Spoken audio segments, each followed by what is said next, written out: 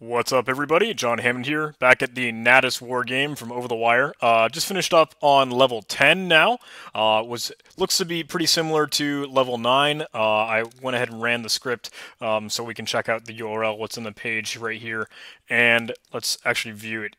It says, for security reasons, we now filter on certain characters. And let's have another find words containing a needle in a haystack. Same functionality we had seen in the previous level. But we can take a look at the source code and see what they're doing since they say they're filtering on certain characters. So let's add that to our URL, just do the get request on that. And as usual, this is pretty gross, but we can run tidy HTML on it. We can run the HTML de-entitize entities, and this BR, or HTML break tag, it's kind of annoying. We can control H to find and replace those BR, and let's replace them with nothing. I'm going to hit control Alt and enter here so they all go away. Cool. So we've got the PHP code denoted here, and we can search for a key that's determined whether or not we have actually submitted a request or posted to this web page, and it's testing that, determining whether or not this key exists, if that form input was provided, and if it doesn't equal an empty string, if it were actually provided from this previous conditional, it'll test if preg match looks like braces of square braces containing a semicolon, pipe symbol, ampersand, all inside the key. So preg match is regular expressions, and it's testing is there a match for anything in this regular expression set.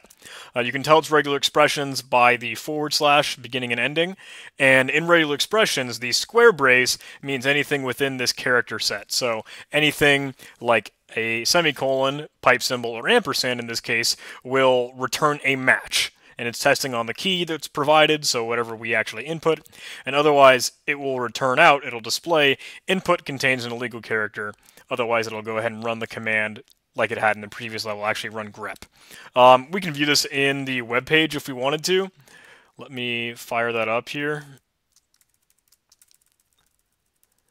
Steal the URL, open up Firefox, and we are in Natas 10. So let me just copy and paste this password here. Okay, great. So if we had anything with a semicolon at the end, it'll say, oh, this input contains an illegal character. So we can't use those. But that's okay, because in the last video for Natas 9, we didn't end up using any of those characters. The exploit, quote unquote, or the technique we ended up using was posting to this page and doing some command injection to say, I want to grep for anything with the period, because of regular expressions, in the file, the Natas password file. In this case, we will want Natas 11 now, because we're on level 10. We want to advance to the next level. And then we use a pound symbol or a hashtag to comment out the rest of the line. So it didn't actually check out dictionary.txt. It would just only run grep and process through the password file for the next level. So since the hashtag or that pound symbol is not in this illegal character list, it's not in this regular expression set, we can run this exact same thing, and we should still be able to, get the next password. So let's run that post command, run that function, and let's see what's returned to us. Go ahead and print the content out.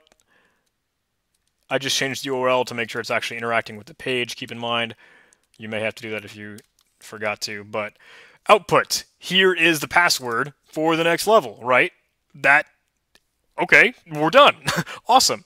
Because all we did was just that little technique, grep for anything, the period here, specify the file that we want, etc. Natas webpass Natas 11, and then comment out the rest. Because since there wasn't any sanitization or any filtering done to really what's being input into that grep command or into that system call, that shell command, we were able to just inject just like that.